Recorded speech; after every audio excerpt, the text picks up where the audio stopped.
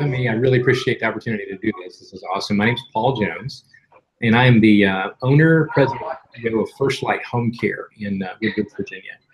We're a bedroom community right outside of Washington, D.C. And FirstLight was created really with the belief that there is a segment of our population that is called to be caregivers, and they're really being underserved. And so everything that we do is designed to match the right caregiver with the right client to build extended family. That's the point of all of that. So we are very, very, very selective when we're looking for caregivers. We want to find the right person. And in terms of how we do that and what that looks like, there's 3 virtues that we call them that we're looking for with anybody that's going to be part of our team. And they're real simple. And that's what I like about it, because I'm a simple guy and I keep things as straightforward as I can.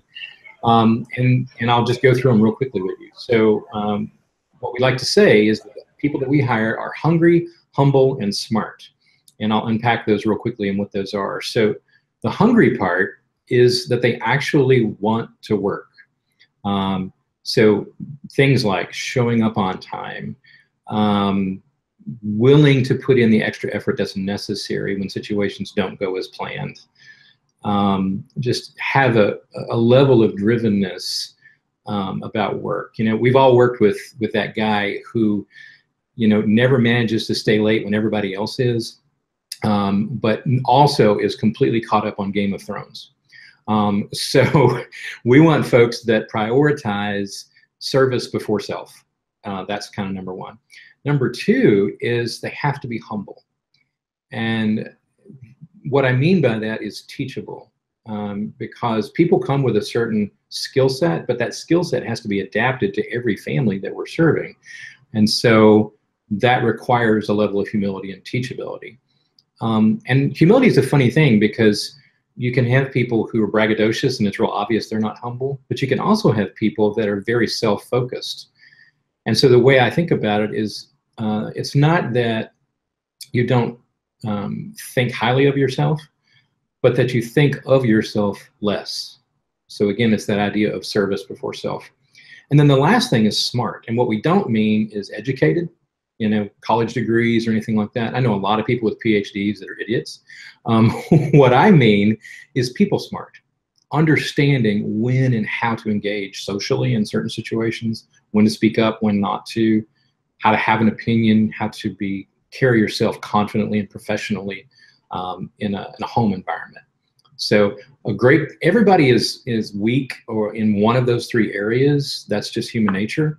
But we look for people that have an awareness and an openness in that area of their struggles, and try to find a great combination of those 3. So that's it. That's permission to play, to be part of what we do. Awesome. Thank you so much for that. That was a great answer. So is there you talked about the things you look for. Are there certain things, like actual specific things, that a caregiver can do or to demonstrate those qualities, whether in an interview or in an application, or even in a conversation, or how they're interacting with your clients? And I'd love to hear maybe some specific stories or instances that come to mind when you think of those qualities. Oh man, that's a great question. We have a kind of a multi-step process through our interviews. So all of our application process is done online. So if somebody calls us and they're interested in coming to work with us, we can tell, and this may sound kind of strange, but you can tell when somebody's smiling on the phone. You know what I mean? You just smiled when I said that, right? And if I'm smiling when I'm talking, I'm going to sound more engaged and I'm going to be more engaged. And so if somebody's on the phone and they're kind of disconnected from the whole process and don't seem to really understand, and there needs to be a right balance of those 3 virtues that I talked about too. If we get a call from somebody that says, do you have any overnights and can I start today? That's a little too hungry for us, because we put folks through a pretty intensive orientation process so that they understand the FirstLight way before they go out and work with somebody. So if they go online and fill out the application, that's usually step 1, because there's some effort involved in that. That gets then routed to us, and then we follow up with a couple of emails. And we do 2 different levels of personality testing. One is, we call it the Care Match, or the Care Select, and the other is Care Match. And Care Select is just different levels of integrity and whether they're going to be a good fit as a caregiver, period. And then Care Match is a lot to do with what kind of person are they? Do they like to go shopping? Would they rather sit quietly and read? You know, those kinds of things. Those take about an hour, and there are 2 different assessments that you have to do online. And all of that is sent to them in an email and the instructions for that. So if they're not reading their email, if they're not doing those assessments, it just sort of fades away. They never follow up with us. And so it's not unusual to have those experiences. So as a benchmark, we might get, 30 phone calls, end up with 5 interviews, and hire 2 people. It's because we're very, very, very selective. And then when it actually comes to the interview process itself, some very specific things we look for is being on time, appropriately dressed, being able to look someone in the eye and shake their hand. Those are cultural expectations that vary, because a lot of our caregivers are not native English speakers. They're from other parts of the world. But our clients, for the most part, are. And so to make someone in their home feel comfortable with basically a stranger coming in to do very personal things, you have to be able to demonstrate an awareness of that. So those are some of them. I could go on, but those are some of the real specific things that we look for. Yeah, sorry, go ahead. Yeah, just one other thing, and humility is a hard thing to gauge a lot of times in people, so we will ask folks in interviews about their most embarrassing moments and what those were like and what they learned from them. And usually somebody that's appropriately humble can tell you that like that, and don't mind talking about it, because they don't mind letting the world know that they've got flaws, because we're not looking for perfect people. Excellent. That's a great question. I won't do it to you now, but later I'm going to ask you what your most embarrassing moment is. Oh my gosh. Pretty awesome. There's so many. Right? It's like this week. So I know you mentioned like anyone, the 3 kind of virtues or characteristics that there has to be a balance, right? And you don't want to be too hungry. But let's say someone is hungry and they're coming to you for a job at FirstLight. What are some things that caregivers can do to help expedite the process as much as they can? Just, like, are there certain documents they need to have in place? Yeah, absolutely. Yeah, I'd love to hear about that. Yeah, great question. So the more prepared they can be, the better. So that email that we send them has all of the requirements that we need from them. So at FirstLight, we operate in 2 different categories of care. So one side of what we do is companion care. That in the state of Virginia doesn't require any level of certification or licensure. Personal care services, which is taking care of all the ADLs, does require that level of certification. And so if they come to the interview with their TB tests, their driver's license, their proof of citizenship, their personal care certification license, if they can get it, any of that kind of information that they have. We also require a statement from a physician saying that they're medically appropriate to be able to do the work and be in someone's home. And we understand that that's sometimes hard if you're not connected with a doctor. But the more responsive you can be to getting that back to us, the better. I think the biggest challenge is, so let's say somebody does all of that, but they're not sure when they're available, and they kind of have to get back to us. And we understand that caregivers are struggling to piece together an income. And so those are hard questions for them to answer. And for us, the challenge is the more flexible they are, the more quickly we can put them to work with the right person. Excellent. That was great. I guess one last question before I let you go is we talked about like all the right things to do, right?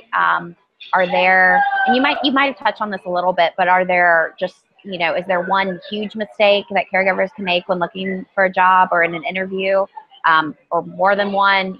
From your experience, what are some mistakes to avoid, especially if you're maybe just like getting out of a CNA training program and you're looking to start your first caregiving job? Yeah, man, you ask good questions. I like that one. That's really good. Mistakes to avoid. I would say, the thing that we see most often are two things, really. No showing for the interview without a phone call to let us know what happened. We're very flexible. People have lives, we understand. And then we'll have folks that go through the interview process and they do a really good job with that. Then we invite them to our orientation, which is 4 hours long. Sometimes we do that individually. Most of the time it's in a group, and they don't show up, and we never hear back.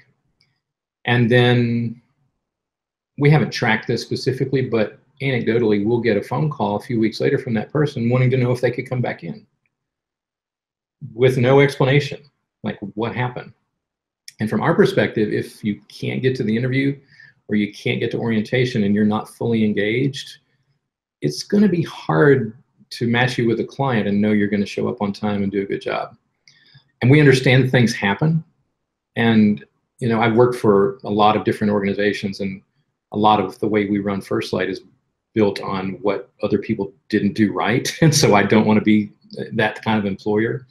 But we understand some employers don't want to hear those stories.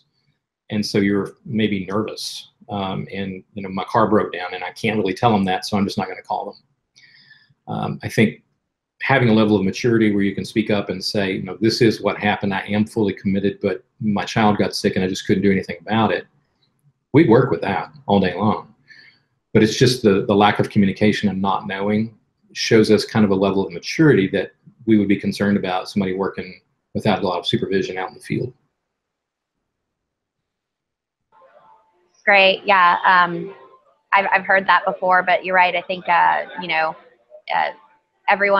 everyone has hard times, things happen, things come up, but I mean, just if you can call or text or let us know what's going on, then Absolutely. people can work with you. I can work with almost anything as long as I know what it is. I mean, really. Yeah. Okay. All right. Well, lesson learned. Thank you.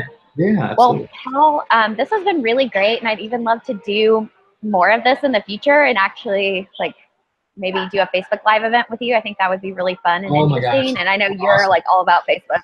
I love it. That would be so fun. Okay, awesome. Well, I really appreciate you taking the time today and being kind of our guinea pig for our first recorded video chat event. So thank you so much for that. My pleasure. Thank you. I appreciate what you guys are doing. We couldn't, the way you're seeing the world and the way you're helping caregivers to be able to really find the right place for them, ultimately improves healthcare for everybody. And that's what this is about. So thank you for what you guys are doing. You rock. You rock too, Paul. All right. Well, I'm going to log off now, but I'm sure we'll see you soon. So thank you so much. Thanks, Rachel. See you. All right. Bye. Bye-bye.